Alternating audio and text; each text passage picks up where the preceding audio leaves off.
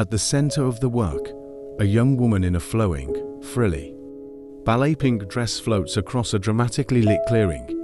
Swinging high above the ground on a red padded swing, she tosses her cat-heeled shoe toward a statue of a mischievous Cupid as she looks down at the man sprawled in the bushes beneath her.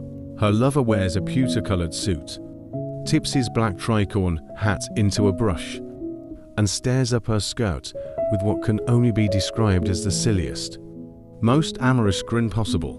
In the shadows behind her, an old man, perhaps her cuckold husband, pulls the reins of the swing.